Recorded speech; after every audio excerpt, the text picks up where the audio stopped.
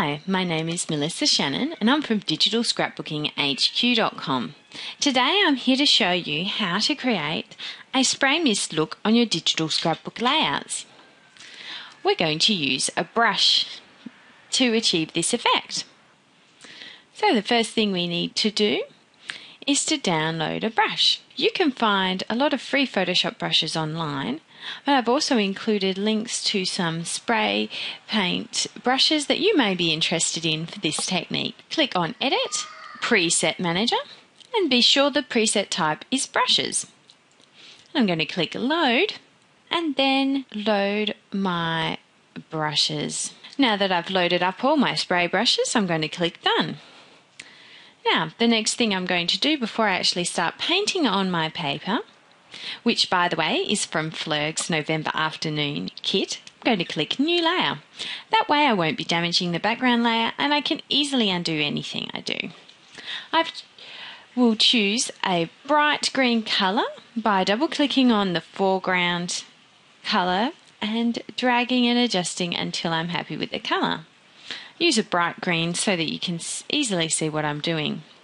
Now I'm going to select my brush tool from the toolbox, go up to the options bar, click on that little down arrow, and if I scroll down to the very bottom I can see all my brushes. Now if your icons aren't big like this, you can click on this double arrow and click Large Thumbnail, and that will allow you to more easily see all of the brushes in your collection here. So I think I'm going to use this brush here. I'll just click on that one, double click, and now at this point I can resize my brush by clicking the right square bracket or the left square bracket to make it larger or smaller as I like, and then just one click and I've got a spray effect. Now obviously if you repeated this several times on your layout, you can come up with different effects.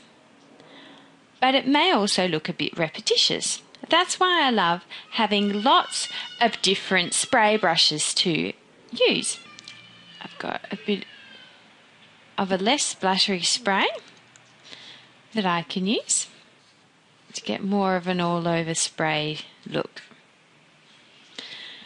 Now at any point you can adjust the blend mode